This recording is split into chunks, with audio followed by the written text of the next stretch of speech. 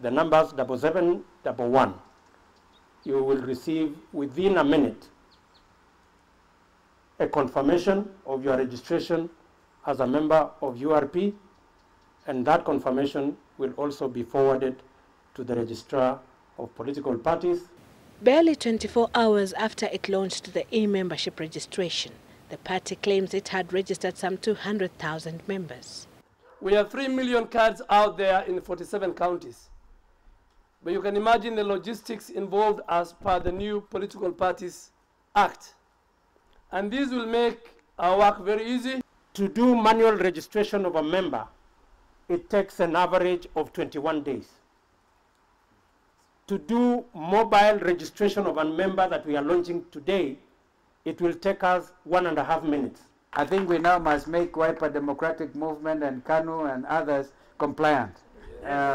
Because if we don't do that, all the members will join the URP.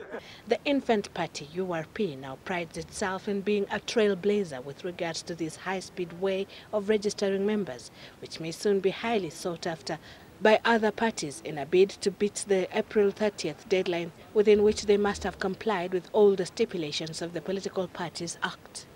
Sylvia Chebet, Citizen Live at 9.